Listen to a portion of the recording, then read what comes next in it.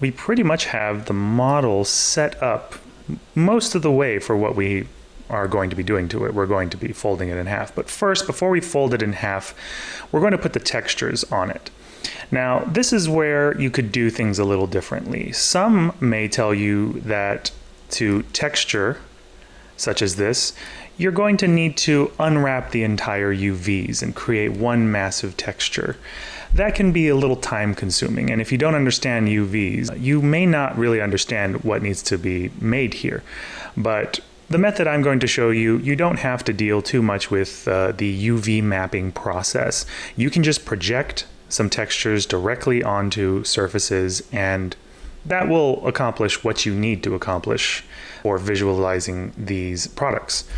So we're going to go into our materials section.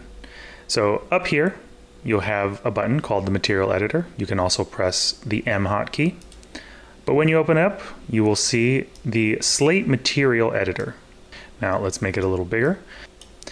Now from here, we're going to be making a material that we're going to put onto this piece of 3D geometry. Now, if you haven't seen this Material Editor before, it can be a little confusing, but to the left we have all the materials that we have access to. In the middle we have the view where we're going to be connecting materials and modifiers to those materials together, and to the right we're going to have some detail panels. So let's start by looking for a material. We're going to be using the Arnold renderer. So here inside of our materials browser, we're going to go into the Arnold section and we're going to grab a standard surface. Take the standard surface, drop it into the center, and there is our first material. Now, it's pretty intimidating to see all of these options. So how about don't take those into account just yet. Let's start by going into the details panel here, and we're going to label this material as the Dryad card material. I like to use little shortenings of words such as material, geometry into my naming conventions, so, and they don't have to necessarily be all caps either. So MTL, material. Wonderful. Here in our material, you can see a small preview of what that material might look like. It's a pretty simple shader, white with some specular, and from there we can change this color in this base color. This is really all we're going to be working with for right now. Don't worry about anything else. We can change this color to whatever we'd like, and you can see the preview gets updated. Now, why don't we apply this directly to the shader so that you can see how it looks as we're updating the shader. So if you have your geometry selected and you have your shader selected, you can right click, assign material to selection. Boom. Now let's rotate the camera so we get a little less specular. And you can see our geometry is red now, following whatever the material is going on here. We don't want a red material. We want our image to be put onto the base color. Now, don't use this value, use this value over here, which is base underscore color and not just base. And there's many ways to do this. You can connect off of the base color by holding on to this little node here and dragging out to create something that gets connected to it. Or you can, in your material, select this little box here to pick a map. Now, we can do it this way and you'll see how it all fits together. We'll click this, another browser will open up and we can see the options that we have. We're looking for the bitmap node.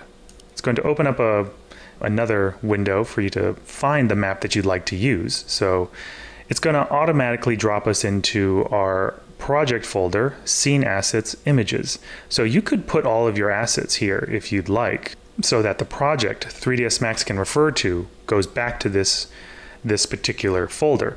But our files aren't here. So we're going to go out and into the TOS Assets folder, and we're going to pick the Dryad file. I'm just going to import it.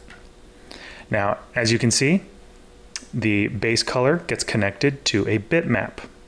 Now, there's also another way to do this if we wanted to. We can delete these, break that connection, And by doing that, all you do is select it and you press delete, and you can delete that connection. You can drag the same thing from base color, going into general and find that bitmap again and picking that same file. Excellent. So now you can see the file is connected to base color. The sample of the material is updated, and the geometry that this is being projected on is updated as well. Now all of that works together perfectly well. And the file fits perfectly as we've made the geometry in the same proportions as the file itself. Well, that just works out perfectly for us. If it were a different size, you would see stretching and whatnot. Now we're going to solve this with a modifier rather than unwrapping the entire piece of 3D into a flat map. We move a little more quickly when we do something like this, or at least I do.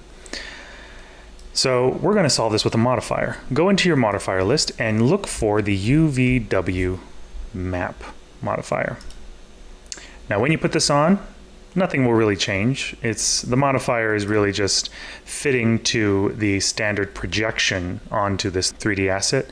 The mapping is going to be planar. Now if you think of how a texture is being projected onto a surface, planar is the way that it's going to be projected, and that might be easier to see that if you go into your UV map modifier, select this gizmo, you can lift this this little box that represents the projected map onto the geometry.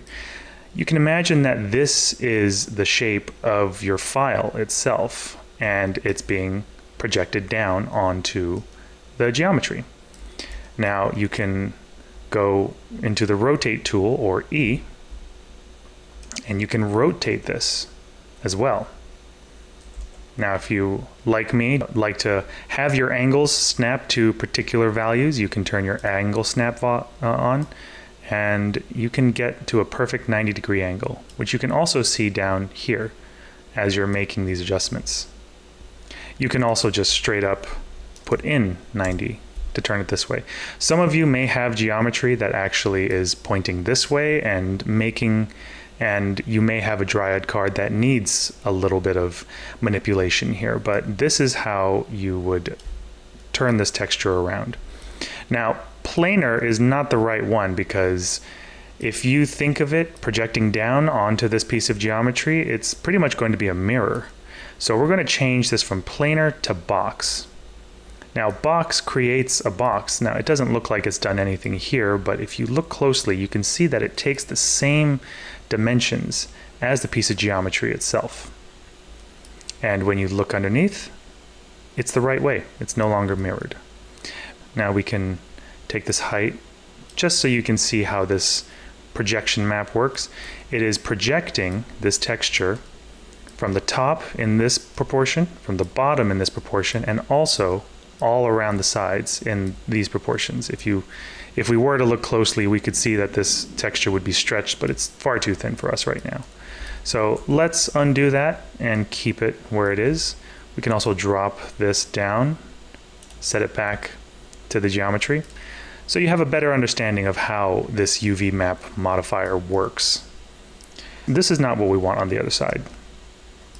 And rather than trying to make one texture that can accomplish all the sides of this piece, we're going to just project another texture onto this backside. So how do we do that? Well, we're going to go back into our materials panel, our material editor, and we're going to make another material. And before we do that, this takes up a lot of space and there's a lot of visual clutter for something that's so simple. So you can select and right click and go down to hide all unused node slots. So that way it keeps things a little more neat for you. And I'm a big proponent of neat files and organization. Now, let's make another one. Standard surface, drop it here, and we have very large node again. And from here, we're going to do the same thing. We're going to label it Dryad card back material. And we're going to connect another map. go to bitmap. We're going to get the back texture. Once again, it connects automatically to the base color, which is the map that we chose. And we're going to right click and we're going to hide these unused node slots. So we have another material made for the back. We're also going to make another material for the very thin edges of this card, which is going to be white. When you cut into a piece of paper, the inner, very thin inner plane is going to be white itself, which you could see if you look at this card closely. You can sort of tell there's that white edge to it. Now, we'll keep it the standard material, the default color here. It's a good enough color for what we need, and we're once again going to just label it. This one is going to be Dryad Card White. Don't forget MTL. And we're going to hide all the unused node slots. Now, how are we going to combine all of these together? Because if you try to assign, maybe go to the back and think, if I have this selected, let's get out of our gizmo and go back into our selection. You'll see that if you did try to assign this material to the selection, hey, that works out perfectly, but the front is gone. Now, this is going to be accomplished by creating a multi-material or a multi-sub-object material. If you scroll up into the materials in the General tab, you're going to find this multi-sub-object, and we're going to create one.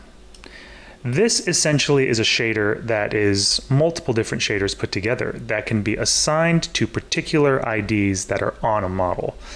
This can be a very quick way to just quickly texture and material particular parts of your model to save you some time for something as simple as a static piece of geometry that's going to be rendered. It'll just another way for you to materialize things. And it's a little simpler than trying to unwrap a UV map, which is the mapping of all the planes that are in this geometry. Now, from here, we're going to go into our multi-sub-object parameters, and we're going to set the number of materials that are going to be used to 3. So now that we have our material sub-object created, let's give it the name. This is going to be the Dryad Card Multi-Material. Now that we have the three slots created, let's connect these slots together by taking this output node. As you can see, these nodes have input nodes, and then they have output nodes. We're going to connect these output nodes together. You can also drag it from either direction. So 1, material 2, and material 3. And you can see by the update, it has a little bit of a sample. You can see the kind of split of all 3 different materials. So from here, if we applied this material to the geometry, assign material to selection, it looks like, hey, we have the Dryad card here, but still, the Dryad back is not present, which probably means that the side is also not going to be present. Now, to fix that, we have to assign the material ID number to the particular faces of this geometry. We only want these 2 top rectangles to have the Dryad, these 2 bottom rectangles to have the back texture, and all the other textures around the side to have the white core texture, the white paper texture. So Dryad is already set up. We're going to go back into modifying this piece of geometry by using another edit poly. And with that, we could create a new edit poly to do this, to make this, to start assigning these material IDs to specific polygons. You could go back and do it here in this edit poly, but to pace everything out so that you have a modifier for a particular purpose, you could just add on top of it. It's not a complicated model, so you can get away with something so thorough. With this edit poly, you can scroll down, and we're going to select the polygons that we want to take particular materials. So select the polygon. Let's start by looking at these 2. these two are already at the materials that we want. So let's select both by clicking one and holding Control and clicking the other. And if we scroll down into the Edit Geometry, or not in Edit Geometry, the Polygon Material IDs, we can see that the ID is set to 1 already, which 1 is our Dryad card material. Now let's go in the back and let's select these two, and we'll set this ID to the Dryad card back material, which is 2. So here we'll set it to 2 and press Enter, and we have the texture, the correct texture put onto the correct piece of geometry. Now to assign the paper material, the white material, to the edges here, we're going to need to select the other edges that are not these. So what we can do is, if it's too difficult, make sure you get to select, make sure you select, give yourself the most space to see these things. But you can select one, you can hold Control, and you double click the continuous polygons that are connected that go around the edge. Now all that was selecting one polygon of this continuous line of polygons, and hold down Control and double click, and it will automatically select these all for you. Now with these selected, let's set that ID to 3. Now what we can do to check, we can manipulate this geometry by selecting, going back into our Edit Poly, going to the polygon selection, and we're going to select both of these, and we're going to pull it up, and we'll see that that's true. The sides have been made white. Great. Let's undo that. So now we have the card properly textured in 3D space.